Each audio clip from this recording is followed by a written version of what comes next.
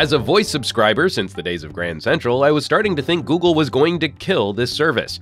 I have a pretty terrible track record of investing in services which are cool but fail to find some consumer excitement.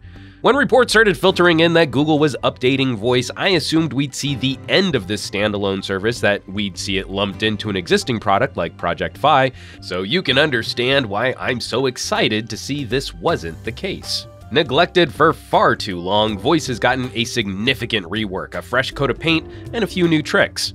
What is Google Voice? Well, we'll let the service describe itself in its own words. Welcome to Google Voice. Google Voice gives you a single phone number that rings all of your phones, saves your voicemail online, and transcribes your voicemail to text. Other cool features include the ability to listen in on messages while they're being left, block unwanted callers, and make cheap international calls. We hope you enjoy using Google Voice. Not only useful for managing multiple phone numbers through one master account, it's also super handy for replying to text messages through a proper computer, a feature iOS and Hangouts users are certainly familiar with. Now, reviewing something like this is always fraught with danger in that I'm likely to show off a ton of personal information. It would be a futile exercise showing my real account, looking like some redacted document on a conspiracy site. So you won't see the full scope of how deeply entrenched I am in Google Voice. You'll just have to trust me, I'm in pretty deep. Setting up a new account must be done through a proper computer and browser, but once completed, installing the new app will swap the web interface over to a sleek new side panel look.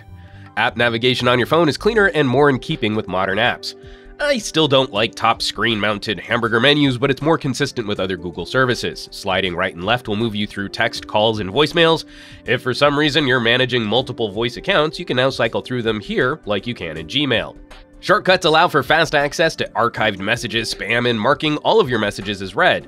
The last is particularly helpful as reading a voicemail transcript won't mark it as read, so I often ended up with hundreds of unheard messages.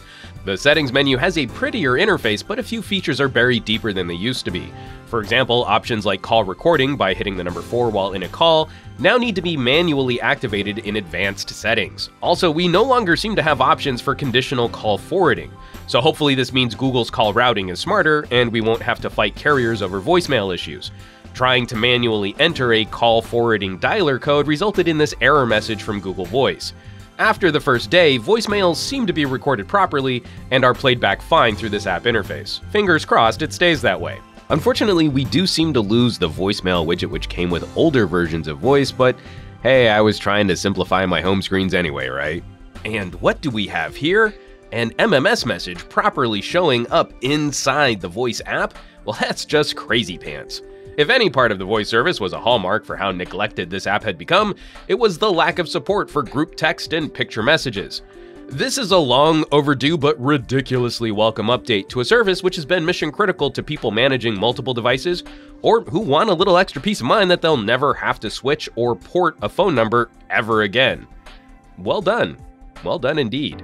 As always, thanks so much for watching. Be sure to subscribe to this channel for more app reviews like these, and help us out with some sharing on your favorite social networks. For Pocketnow, I'm Juan Carlos Bagnell, some gadget guy on Twitter and Instagram, and I will catch you all on the next video.